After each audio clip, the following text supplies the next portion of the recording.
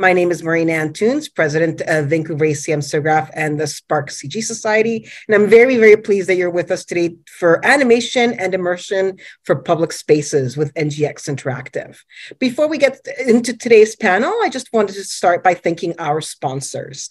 Our Terabyte sponsor, Creative BC, our Megabyte sponsors, Animal Logic and Capilano University, our Kilobyte sponsors, Atomic Cartoons, Braun, DNEG, Image Engine, Industrial Light and Magic, and Mainframe Studios.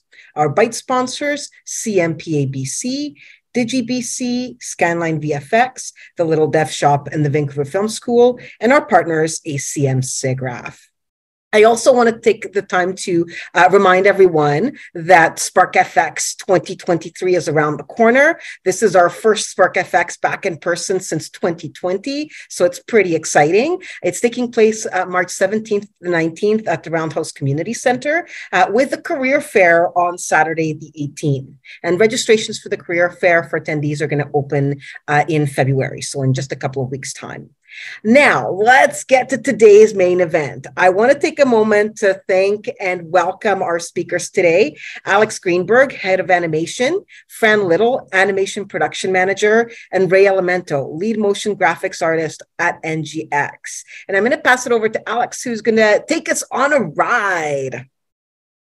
Thank you, everyone. Good to be here. Thank you, Marina. Welcome to Animation and Immersion for Narrative Spaces. My name is Alex Greenberg, and I'm the head of animation at NGX. So first of all, who we are. If you read our website, it says that we create mediums for storytelling, for experience design. What does it really mean? It means that we utilize all the available to us mediums and platforms to create compelling visuals while making sure that the storytelling and experience is really the main force that drives our ideas. Just a short agenda for today. We'll do a bit of introduction to who we are, what is it that we do, and we'll talk about two projects. One is the Dallas Holocaust and Human Rights Museum Dimensions in Testimony Theater, and the other one is the Xylem Reservoir, an audio-visual spatial experience. We are a creative technology studio. So we partner up with clients to reimagine what is possible in physical and digital spaces all around the world. And really focused on people and fueled by that collaboration with the artists, we activate storytelling, the art and technology to inspire and engage. If you look at this collage, this really shows only a partial range of the work that we do. And our team designs the experiences all the way from ideation to conceptual design, creating innovative tech, wide range of visuals, as you can see, all the way through installations, public spaces, all around the world. So today we're really hoping to give you a small glimpse on what is it that we do. How do we combine animation in any form, 2D, 3D, and everything in between, and immersion. So we can bring it to spaces around the world. And looking at the work, I really like to say this is where we differ from from traditional animation and visual effects companies. Our work ranges from the most basic 2D motion graphics to complex and fairly realistic 3D animation that can be projected on 360 spaces or on a screen in front of you. Now, this type of work really makes our lives very challenging and difficult, but it's also extremely exciting because we approach every new project with these exciting challenges and try to figure out how do we do this, how do we approach it, what is the pipeline, what is the visual, what is the story.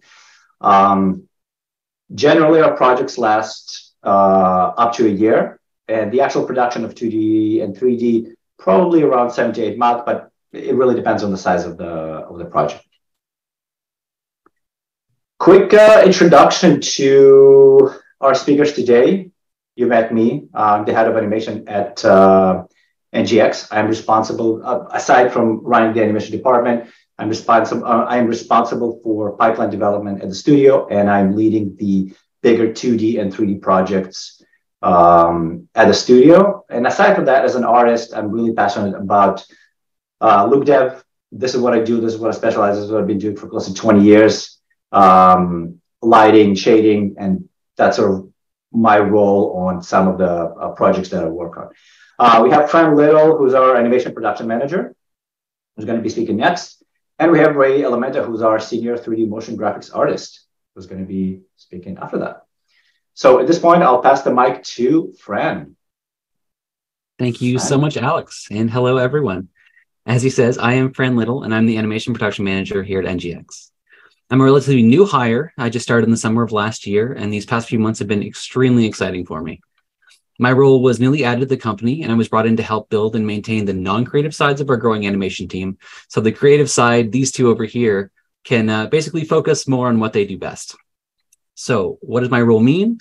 Well, I work hand in hand with both the animation production teams of NGX to help guide them in resourcing, scheduling, building pipelines, and developing processes. And that may not sound very exciting to some of you, but I assure you, I really do enjoy it.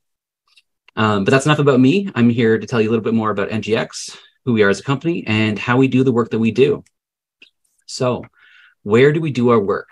Well, we play in 4 main sectors of the industry.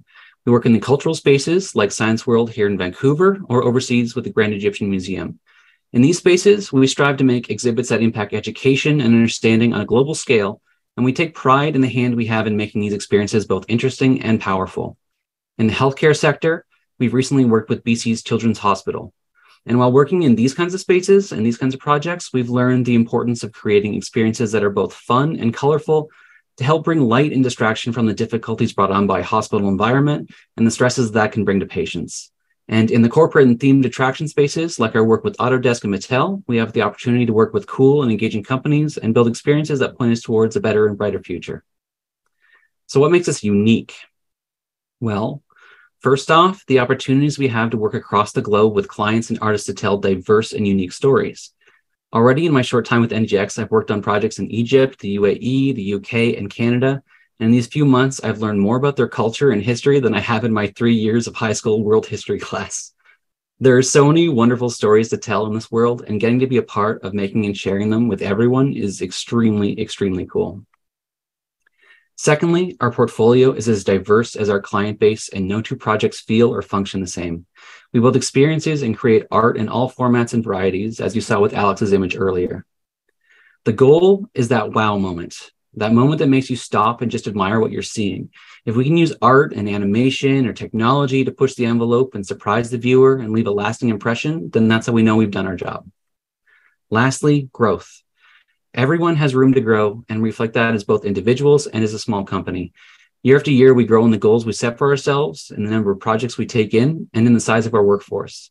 This room for growth provides us with so many opportunities. The opportunity to chase new projects in places we have yet to go, for each of our team members to learn new skills, create and fill new positions, and share their knowledge and experience, and to grow our internal culture and diversity and leverage that strength into positively impacting our team, the projects we create, and the world as a whole. So how does that team work? Well, we run an internal team of multifaceted artists and creators that is supported by a talented network of freelancers. That basically means that if we don't know how to do something yet, we can absolutely learn how to do it. And if we can't, then we know someone who does. We need to be ready and able to tackle the creation of any form of media to make previously unthought of ideas a reality. And our team's skill set reflects that need. Not only does this flexibility mean that our team can be part of multiple projects, it also means that their ideas and execution are founded from understanding of various perspectives. We want creators, not cogs. Cogs only serve one purpose in a machine, but a creator has a hand in every aspect of its manifestation. And this is how we see our team members. If we trust you to work with us on a project, then we value your ideas and input across every step of the way, not just for your ability to take in information and spit out a product. Feeling like your ideas matter means you'll care, and caring is the most important ingredient to making something that's incredible. Our pipelines, much like our work, need to be adaptive and ready to roll with the punches. Every project presents a new challenge for us to solve, and if we tried to maintain a rigid traditional pipeline, we would lose the fluidity necessary to adapt to the needs and expectations of each new project. Many animation studios function on consistency and are built to plug each new project into an existing pipeline. Like a train on a linear track that has a number of cars, they load up and head down the same straight track that they've traveled on for years. We, however, are built more like an explorer ship, made to navigate unknown waters and adapt quickly to whatever may cross our path. Whether or not there's smooth sailing ahead or krakens beneath, we are equipped to handle it. But now it's time for me to hand it over to two of our most creative explorers who will show you two very interesting examples from our portfolio. One, a beautiful cultural piece from Dallas Holocaust and Human Rights Museum, and the other from our corporate portfolio, the Xylem project for Reservoir. We're hoping these two projects will give you a glimpse into how diverse and experientially impactful our work can be. Alex, take it away. Thank you, Fran. So the first project that we wanted to talk to you about is the Dallas Holocaust and Human Rights Museum, the Dimensions and Testimony Theater. Just a brief overview of some of the points that we'll be covering. We'll talk about the project context, the experience itself, visual exploration that went into creating this project. How do we utilize VR and Unreal 5 in our pipeline and things? That's a very important point for us, at least to communicate and to show off. And then we'll talk a little bit about the our pipeline, excuse me, animation pipeline from concept to render. What tools did we use when it comes to 3D? What did we use in post, 2D comp, and so on. On this project, we worked together with the USC Shoah Foundation, Dimension and Testimony, to bring the experience to the museum. USC is a nonprofit dedicated to making audio-visual interviews with survivors of Holocaust and other genocides. Now, NGX's role for this specific exhibit in the museum was to create an introduction experience. We called it an intro, which followed by the meeting with one of the virtual survivors. And the key part, that meeting itself, was designed by the Shoah Foundation. A little bit to expand on the tech, because I think it's, in my opinion, it's really interesting. A really interesting way to preserve these memories. So each survivor gets to tell their stories, talk about their lives for hours and hours and hours. At the same time, they're being filmed, as you can see, in a 360 environment filled with cameras. The result brings the survivor as a hologram to anyone who wants to ask them questions and understand their life better in the museum itself. And you can kind of see on the left, on the two left images, on the bottom left, that is a screenshot from the theater itself in Dallas. The Dimension and Testimony Theater in the museum, this is a place where people can come in and ask the questions and talk to the survivors. So the visitor will ask a certain question. There is a voice recognition software that detects the question, and that will trigger a specific story that is directly related to the survivor. And of course, you get to experience them telling that story. As this was a fairly complex story to tell, first, we really had to understand the implication of telling someone else's story. We had to make sure that we are telling the story through the eyes of the survivors, portraying the history as it happened. In order to do that, we worked very close with our partners at USC. Internally, our story leads listened to hundreds and hundreds of hours of these testimonies to be able to do these stories justice and create the 3-minute experience that visitors see today. And lastly, we had to understand who the audience is. From our research and the client research, we understood that the target audience, high school and middle school kids, and that really guided us through the experience and how do we adapt the experience to this age group. NGX's role was to create an introduction and help the visitors understand what the survivors' lives were like before and during World War II by immersing the visitors in the Eastern European home during these periods.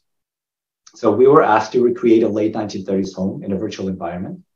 And each survivor had their own personal objects and family photos within that environment, as you can probably see on the screenshot right now. So I'm going to play the show itself. The show is about 3.5 minutes. There is audio. You're going to hear the, sorry, before that, I should probably tell, the show that you're going to see was set up in Unreal environment. And I'll talk a little bit about that in the following slides. So again, the show is 3.5 minutes. Around that time, you're going to hear the voice of one of the survivors. His name is Aaron Elster. And I will see you right after. I'm Aaron, and I'm a Holocaust survivor. I was born in a town called Sokow Podlaski in Poland. My family was composed, my mom, my dad, my older sister Irene, my baby sister whom I loved so dearly, Sarah.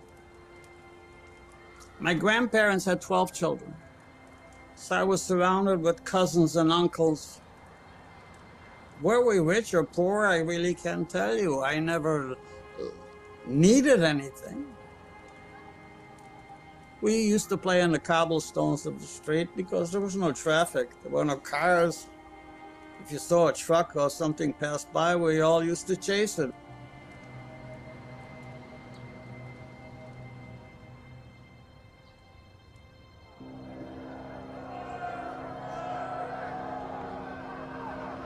The persecution started when the Germans came in, but it progressively got worse. The persecution took on a reality when the ghetto was created. Food was rationed. Housing was a problem, and people disappearing. The only thing I remember is being restricted, having to live in a ghetto, couldn't go outside, couldn't go in parts of the town that I used to go to, couldn't go to the marketplace, and food became a problem. My parents did everything they possibly could to try to feed their children. Black market, risking their lives outside the ghetto to buy food and bring it in.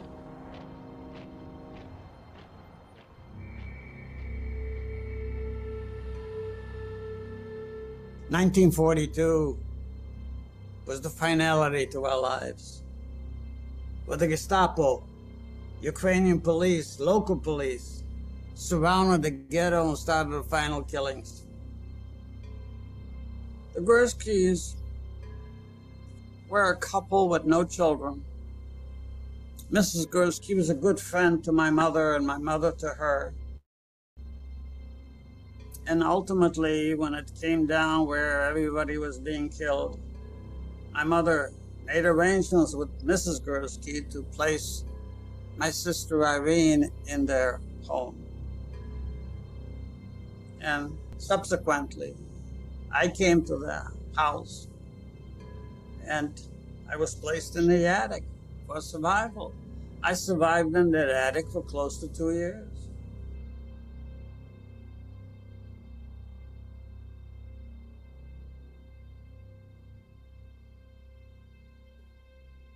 So at this point, the front screen is going to lift up, and the projection within the stage, within the theater, the hologram is going to appear, and then people will be able to talk to the survivor. Just for the spatial context, there are 3 more screens that show the rest of the room.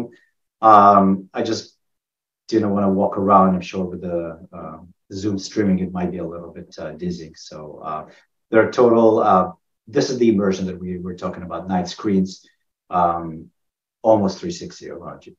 A little bit about the process of how did we develop that room. So in order to design the environment that you saw, we did an extensive research on personal objects, you can see on the right side, and the homes of each survivors.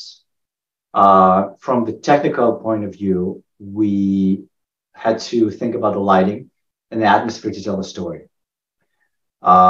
We knew that the animation was going to be very minimal, as you probably noticed, due to the very short time constraint that we had. We had about 6 months to produce this. So we had to rely heavily on audio and animation post-production. So just to understand the scope, we had to create 12 of these 3.5-minute experiences for 12 survivors. And each animation, as you saw, 9 different screens, 4K each. So massive amount of content, massive amount of render. So really had to think, how do we do this efficiently? How do we do this? A lot of it in post. Utilizing VR and Unreal 5 in our production is really the key from the beginning to understand what visitors are going to experience in the museum itself. This is not a typical show that you kind of see on the screen or in a movie. You're immersed in it. And a lot of our work is like that. So this is where we create the spaces in Unreal or in Unity. And every stage of production is being reviewed either in VR or in Unreal on a computer. So that way the whole team can see, the producers, PMs, and the artists. And that really helps us understand the space better, the size of objects, the lighting, what people see, what do they experience, sightlines, what do you see in the front versus sitting in the back? Is there something blocking your view? And the other thing, we sometimes will go into very fine detail as to recreating the lighting in the virtual space, because we do get sometimes that information from the client. We know what light bulbs are going to be in the theater and how many of them. So that really helps us understand the space sometimes before it's even built. A little bit about the, a little bit about the animation process from concept to development. This is just the left side of the room. So the left 5 screens, so you can see concept, clay render, and the final result. We had to design 2 stages of everything, one regular and one more abandoned and dilapidated as the people were driven out of their homes, almost frozen in time. For the production itself, we used Maya and ZBrush for modeling. Substance was great for texturing, and Substance really was super helpful creating these dilapidated objects. Very easy, because you can create a few materials and you can kind of apply that to other objects, and it gives that natural dilapidation, that natural aging. And speaking from an artist who started texturing in Photoshop, so Substance was definitely an amazing tool. Lighting in Maya using Redshift. Redshift, unbelievable render engine, really fast, even with not a supercomputer. The benefits of Redshift is, of course, you can quickly check the lighting. We used AOV passes, and we also used lighting passes. And that was kind of like the first time for me that we used lighting passes. And I'll talk a little bit about them in the next slide. One thing I do have to say is this project was done a couple of years ago. And if we had to do that today, we're slowly shifting our pipeline into Unreal. We would definitely do this in Unreal. As much as Redshift is great, at the end of the day, just the left side of the room, the resolution was about 15,000 by 2,000. Massive renders, right? So if you get a feedback from the client, you get a feedback from the internal team, something small needs to be changed, you have to re-render this again. And it was a bit painful towards the end, because the render times are really, you see this on a big 55-inch screen, so the quality has to be high.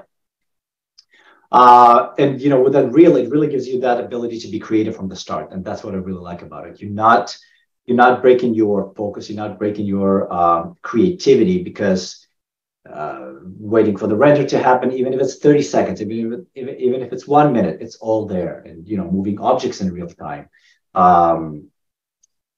it's just Unreal, basically. And of course, helps with client revisions. And for a lot of the models, we actually purchased them. And that's where we, personally, I don't see it as a bad thing, because that really gave us the ability to focus on lighting and atmosphere and story and the experience, rather than having us, modeling the spokes on a bicycle, because it's going to be fairly large right in front of it. For the 2D comp, apologies in advance for all the new users. We've used After Effects to do this comp. We exported still images from Maya, except the movement of the curtains, which was simulated. And something that I really liked are the lighting passes. So as you saw in the experience, there's a lot of light flickering off, turning on, turning off. So we were able to export all these passes, and we were able to control them in post. When they turn off, how do we time it to the audio, to the voiceover? So it was extremely, extremely helpful. And of course, color correcting each of the lights. That's aside from the usual AOV passes, reflection, specularity, glossiness, and depth, and so on, so on, so on. In conclusion, we feel really honored to be able to help tell these stories, as hard as they may be. It's definitely a challenging process. Sometimes that challenge comes not from a technical or production point of view, but rather than from the story and the experience itself. So yeah, so at this point, I want to pass the microphone to Ray Elemento, a very talented 3D motion graphics artist at NGX. Ray, take it away. Hi, everyone. My name is Ray Elemento. I am a senior 3D motion graphics artist for NGX. Sorry. I've worked as a freelance 3D generalist in the industry before I joined NGX in the summer of 2021 and have loved tackling the diverse projects of NGX ever since. During my time with NGX, I've worked on projects such as Autodesk's gallery situated in their headquarters in San Francisco, the Grand Egyptian Museum, and an upcoming digital experience for Vancouver's BT Biodiversity Museum, just to name a few. As part of my role as a 3D motion graphics artist, I get to create informative and interpretive visuals in an immersive and interactive setting. As an artist, I specialize in abstract to realistic animations, particularly particle animations, and I'm very passionate on delivering narrative-driven experiences. NGX has provided me a platform to artistically express myself freely in the multimedia space. Okay, so today I'll be discussing one of our recent installations for Reservoir's global headquarters, Xylem, in Washington, D.C. This project posed many technical challenges, which called for an adaptive pipeline through its various stages and processes. We'll be going, just a quick overview, we'll be going through just a bit of background of the project, concept animations, the benefits of what we call, what I would token as straight to 3D approach during the design exploration in the concept and planning stages, adaptive pipelines and design considerations going from planning to production, the thought processes when using the 3D programs that we use, and just a brief retrospective of the project towards the end. Just to give you a bit of context, NGX was tasked with creating an audio-visual experience that aligned with Reservoir's brand and mission of overcoming critical water and sustainability challenges.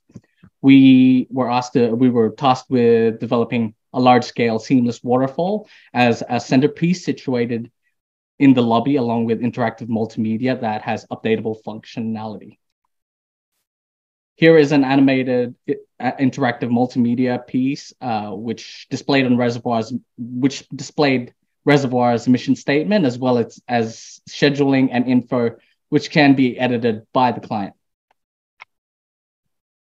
This is the final waterfall that we delivered that is projected on a two-story LED panel on a 24/7 loop, which I'll break down in the following slides.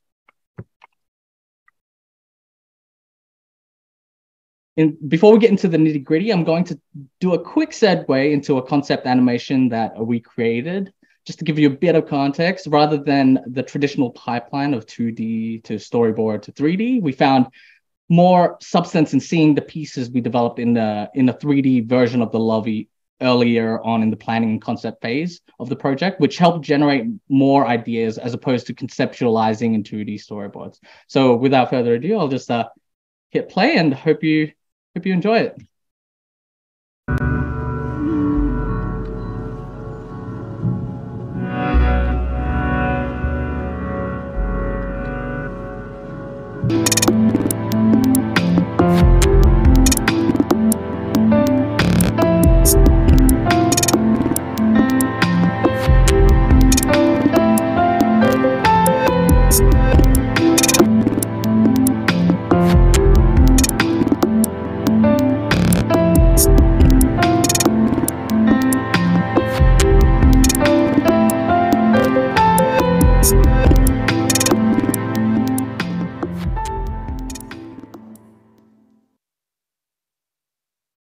So yeah, this animation wasn't necessary in terms of client validation, but I felt it helped the team gain a better understanding of the space as it presented the interaction of the media in terms of lighting in the space, the size and scale of the centerpiece, how the media might look during the day and night. So there's like that day and night cycle.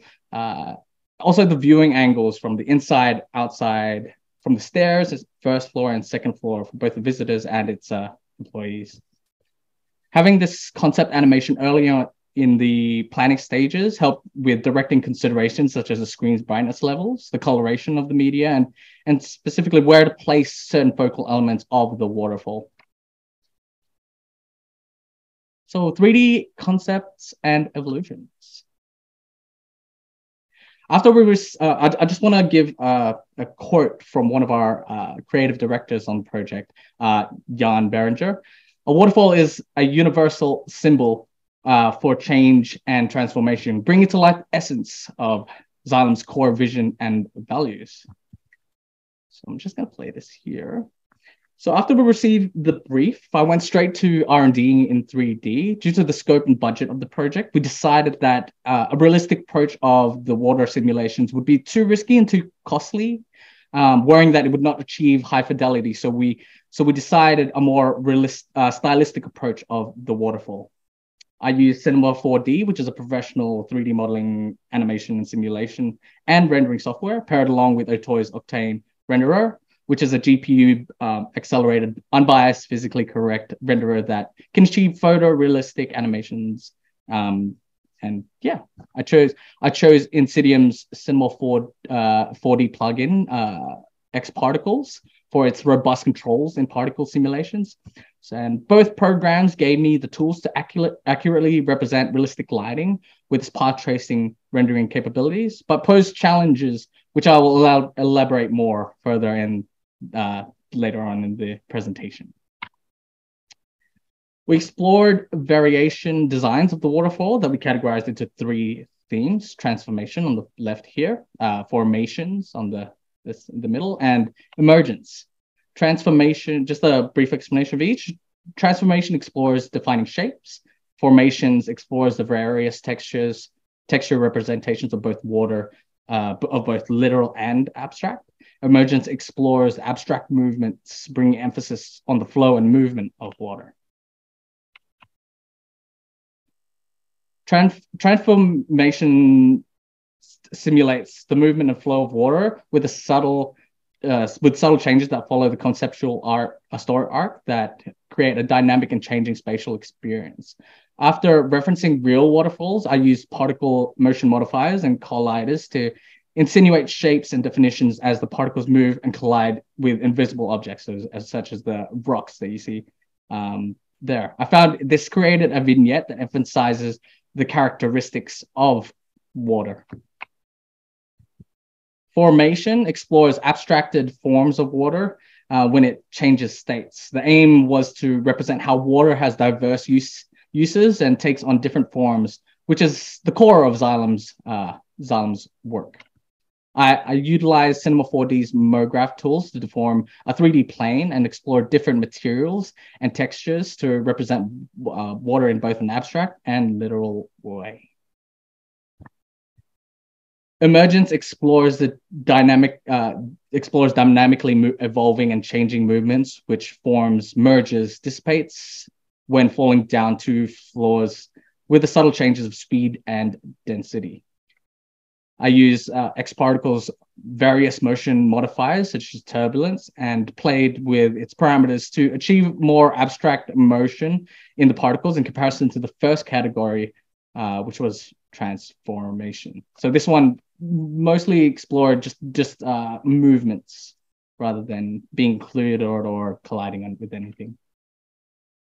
While exploring transformation, formations, and emergence, I found Cinema 4D and X Particles did not give me the flexibility to iterate the design to meet the revision and feedback timeframes due to the nature of particle simulations.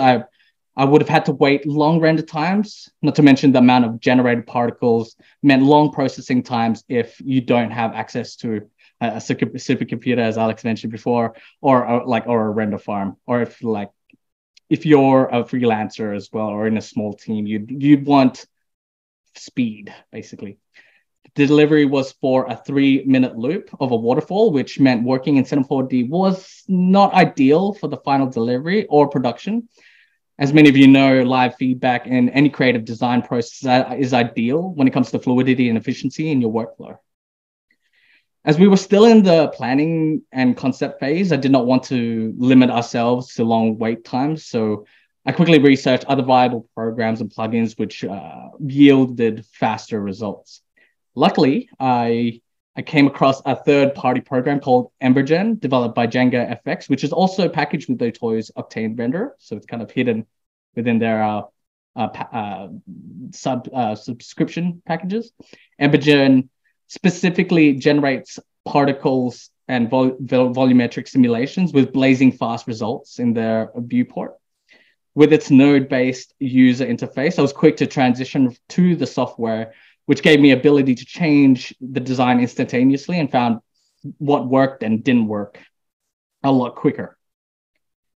However, Immersion did not provide all the solutions to the project, but did solve a prominent issue, which was the long wait times.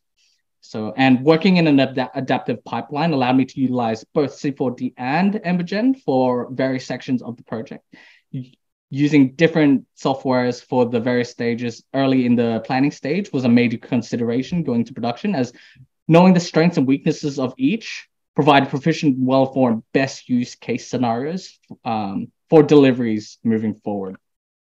We explored different color shifts that changed throughout the animation loop. The shifts are subtle over the course of the animation, expressing the range of light, color, temperatures over the course of the loop, while keeping consistent with the rhythm and flow of the waterfall. We also brought in a sound engineer to design a soundscape that complemented the waterfall very well. So the end coloration wasn't as harsh as this, but this was just to give you a glimpse of the type of design processes that we go through.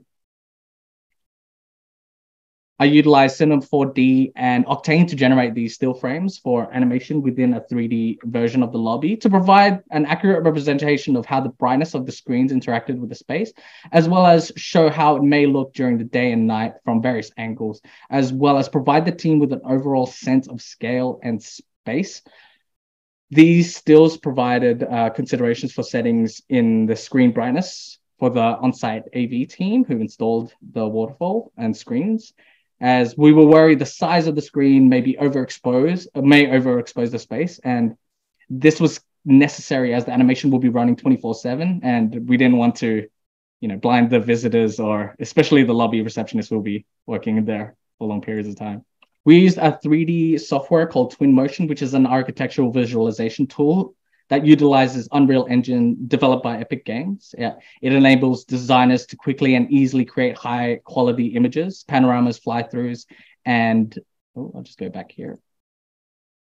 Animations, fly-throughs and animations.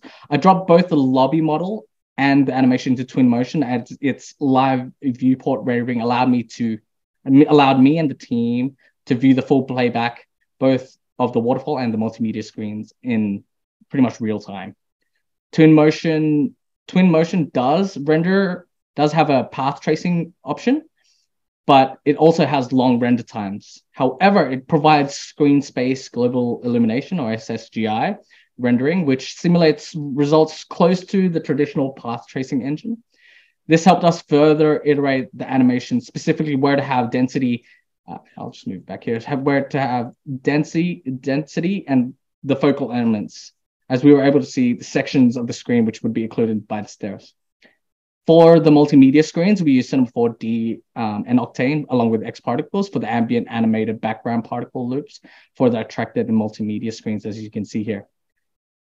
I animated Reservoir and Xylem's logo animation using Octane's scatter cloner, along with motion effectors to achieve the effect that the logos were resolving from floating particles. And then, again, sorry for the new compositors out there, I layered and composited it all in a 3-minute loop in Adobe After Effects.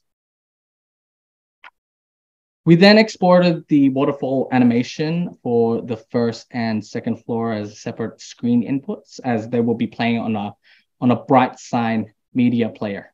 So, and then Our team then ran a 2/3 scale projection prototype in the NGX headquarters in Vancouver to test an early version of the waterfall animation on the Brightside Media Player, just for quality assurance in the playback. And here are some shots of the final waterfall installed in the space.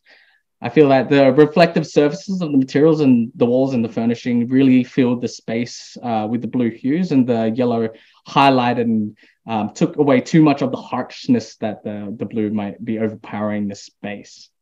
Here we have some pictures of the amazing work of our tech development team on the multimedia room and its functionalities on the left here. Overall, the team tackled many design challenges and obstacles, specifically during the design iteration stages, but the final delivery I feel was a great success. We found concepting and designing straight in 3D very early on in the planning stage, allowed for a smoother development of the waterfall animation, as well as transitioning into the production stage. Using the adaptive pipeline approach over the traditional 2D concept to the storyboard to the 3D saved a lot of time and effort in generating iterations and renderings for the final delivery, which aligned well with the scope and budget of the project.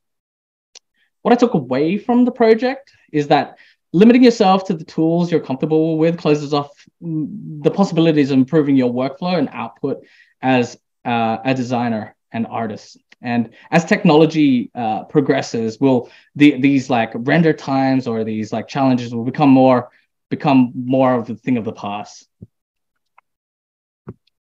Since the first Xylem project, we were further tasked to create a seasonal version of Xylem's waterfall, and found that using Unreal Engine and its Niagara system to generate particle animations yielded subjectively greater results at a fraction of the work time.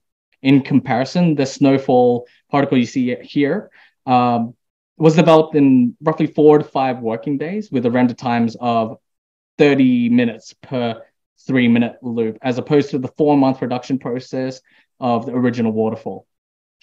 We are currently using Unreal Engine 5 in a lot of our new projects, and will most likely use it for future projects as its developers are catering more and more of Unreal Engine 5's functionalities to the TV and film industry. Having said that, we're not limiting all our projects to Unreal Engine 5, and we'll use Cinema 4D and other familiar 3D programs on a case-by-case basis.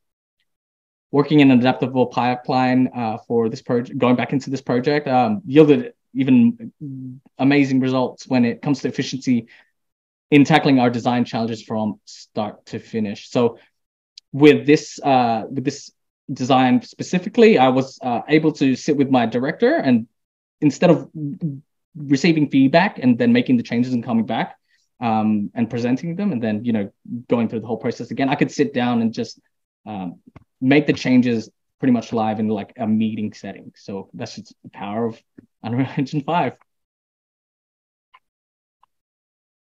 So in conclusion, I feel honored to have been a part of this project, exploring new tools and dynamic creative approaches to design challenges as an artist and in a team environment.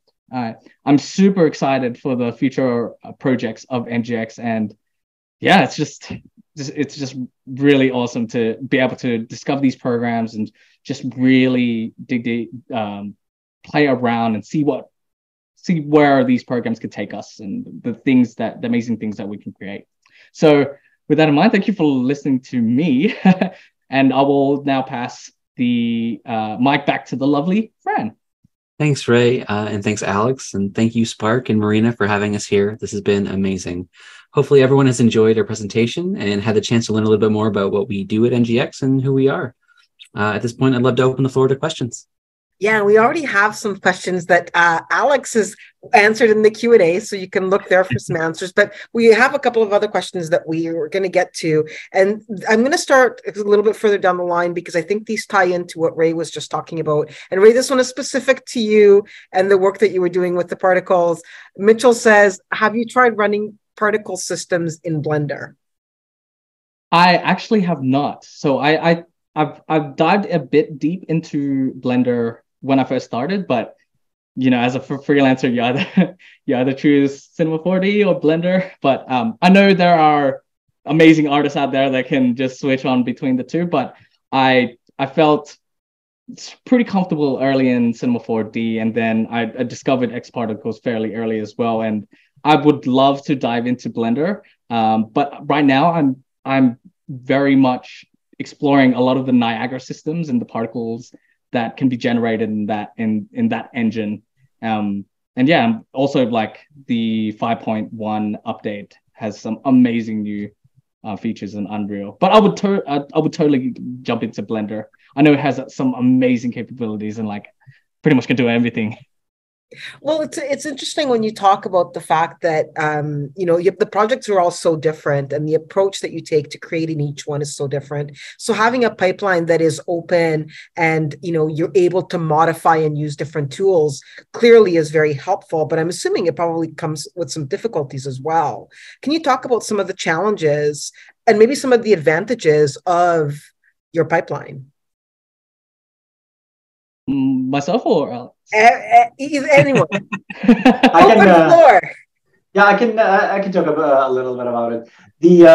The biggest challenge is that so I've been in NGX the past 6 years, and when I started, I was the animation department, and from the beginning I was trying to bring my knowledge from the linear pipeline, from the animation, shot grid right now.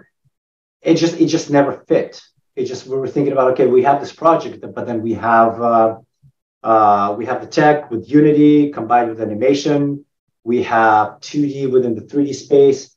It was just all over the place, but in a good way.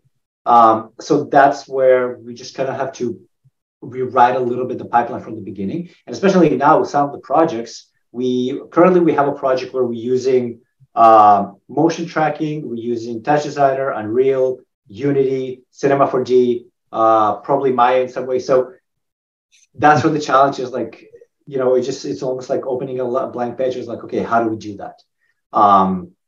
So that's kind of like the biggest challenge. And of course, the more artists you have on the project, the more challenging it becomes, because you have to make sure that everyone just kind of like plugs into that pipeline versus, coming to a visual effects studio, you got a computer, you plug into shot grid, you get your shots, and everybody's happy.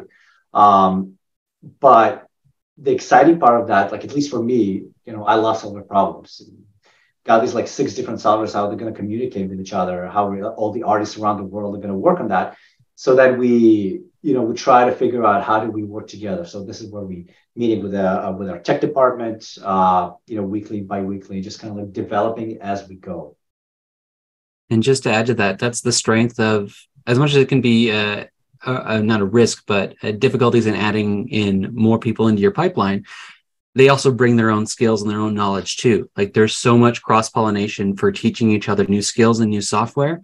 And if someone sees or finds something, it's like, hey, have you guys tried this? It just spreads across the animation department very quickly, saying like, let's try it. Oh, this works. Okay, let's implement it as fast as we can. One of the things that I thought was really interesting is the fact that, the projects are all so different. Victoria has an interesting question as well. And she was talking, you both mentioned the space and how the space itself was important. Like Alex, you were talking a little bit about how you guys knew about the lights that they were going to be using in the space. And Ray, you were talking a little bit about, making sure that the light in that space didn't blind the receptionist or the people that were coming in the front door.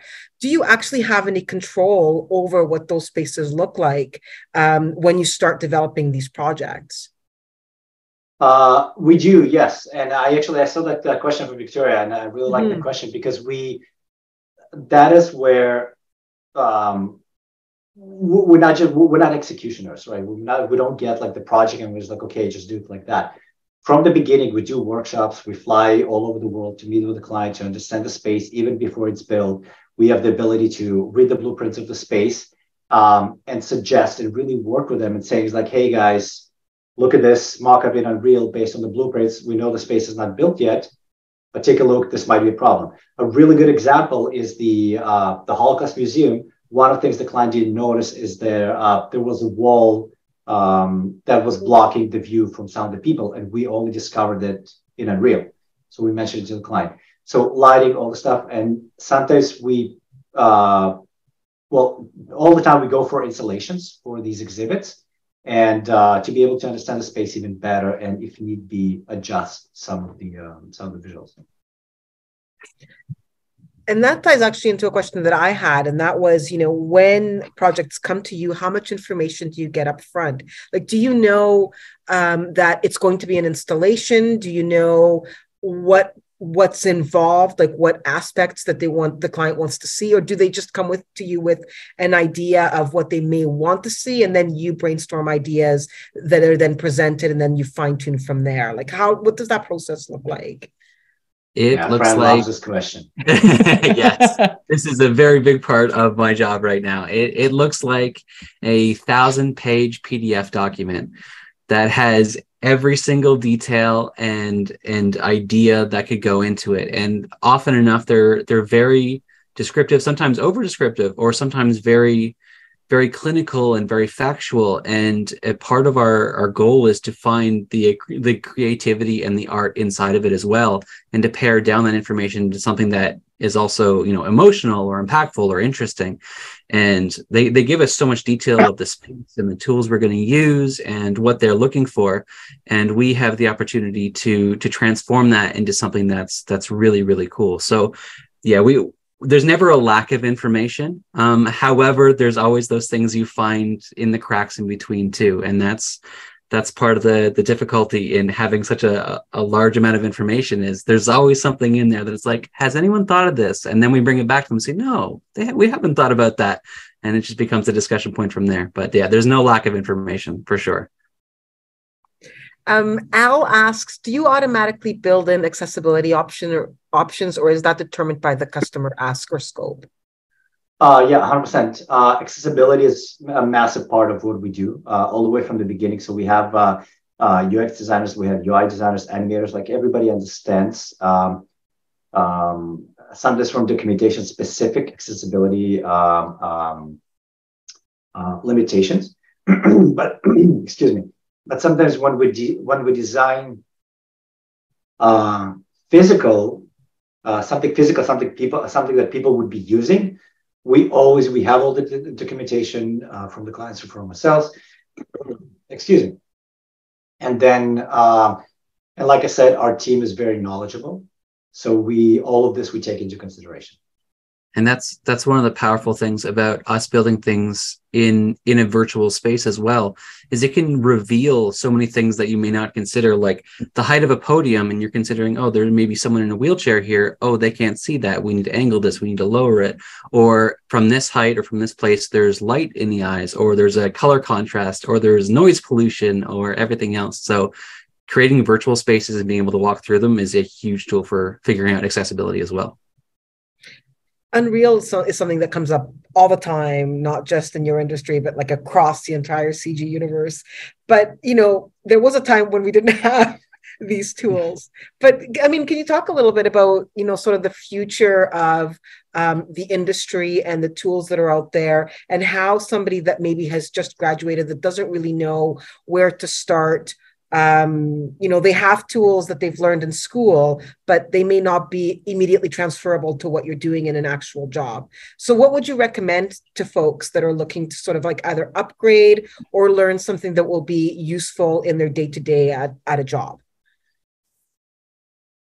Yeah, Ray, no, please take it. It's a hard question. Take it. Yeah. It is. I've been thinking about this a lot as well, but if I looking back, if I had known like what to look up first, I would highly recommend looking up fundamentals and terminologies within the 3D space and animation. So when I first went into 3D, I loved every second of it. So I just chomped down on tutorials, found any free tutorials on YouTube.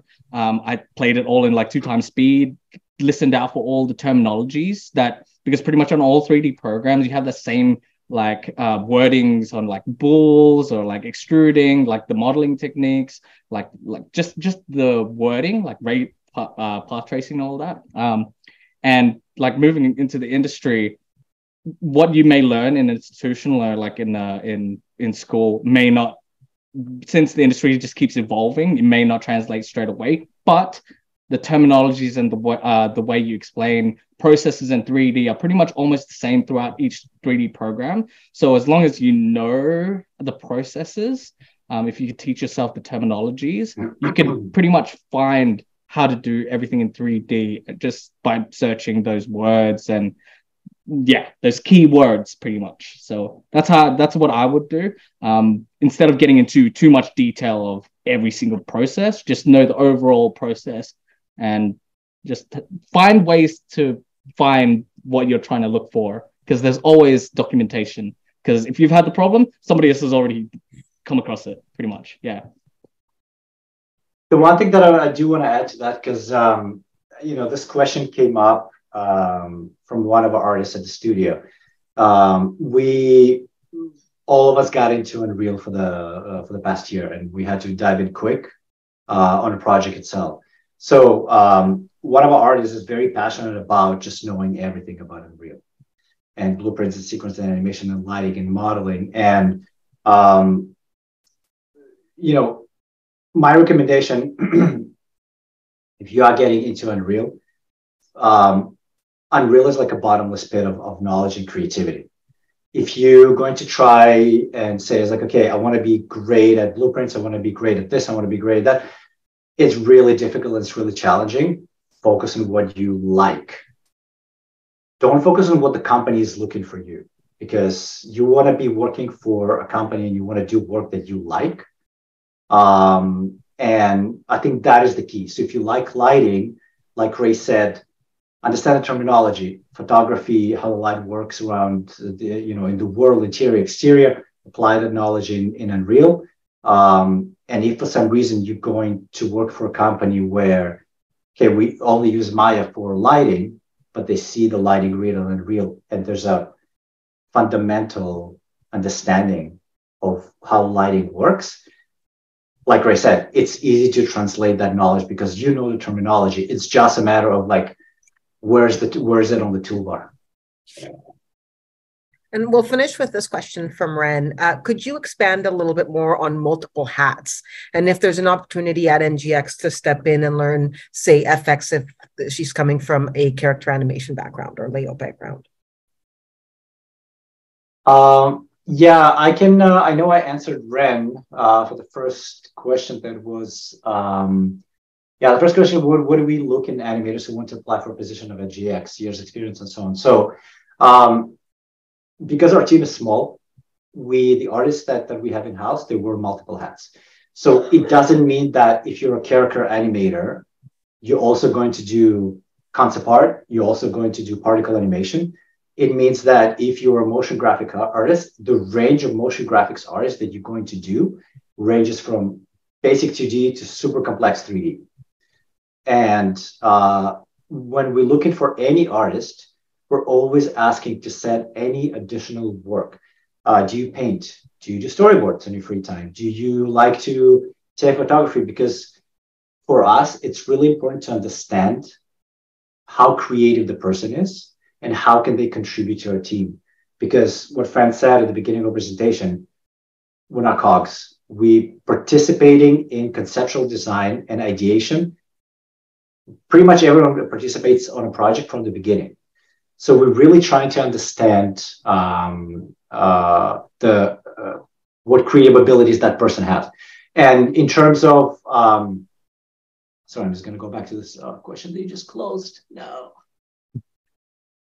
In terms of learning effects, I mean, if we're going to be hiring for a certain position, for example, a character animator, that means that we have pretty much full time to do character animation. There's always that, not just an option, like a possibility where we can schedule some time, for example, working with Ray, maybe once a week, maybe twice a week, just to kind of like show if the person wants to get into effects. But if we're going to be looking for someone who does character animation, they're primarily going to be doing character animation. Guys, it's been so informative and so wonderful having you join us. Thank you so much, Fran, Ray, and Alex, for this really informative and really fantastic presentation. It was really fun. I really cannot thank you enough for sharing a little bit more about your work and what you guys do, and the fact that you are working in so many disciplines. It's amazing what goes into the work that you do, because it is not just animation, VFX. There's so many different things involved, and it's really fantastic to get a bit of an inside look behind the scenes of what goes into creating these installations, which are now kind of everywhere. And often we walk by them and don't even notice that they're there. They're just part of the environment. And that in itself is an amazing achievement. So congratulations. That's awesome. So thank you again for your time. It's been really wonderful. Thank you so much for having us. Thank you. Thank you. Thank you so much. I'd like to also take a moment to thank our sponsors again. We wouldn't be able to do these events without them. Our Terabyte sponsor, Creative BC, our Megabyte sponsors, Animal Logic and Capilano University, our Kilobyte sponsors, Atomic Cartoons, Braun, DNEG, Image Engine, Industrial Light and Magic, and Mainframe Studios, our Byte sponsors, CMPA BC, DigiBC, Scanline VFX, the Little Dev Shop in the Vancouver Film School, and our partners, ACM SIGGRAPH. And again, a reminder, we do these webinars on a fairly regular basis, so be sure to sign up to our newsletter at sparkcg.org to be notified of when these events are happening. And of course, SparkFX is around the corner, so stay tuned. Announcements for that are coming very soon. Thank you guys again so much, and we hope to see you again soon, hopefully in person next time.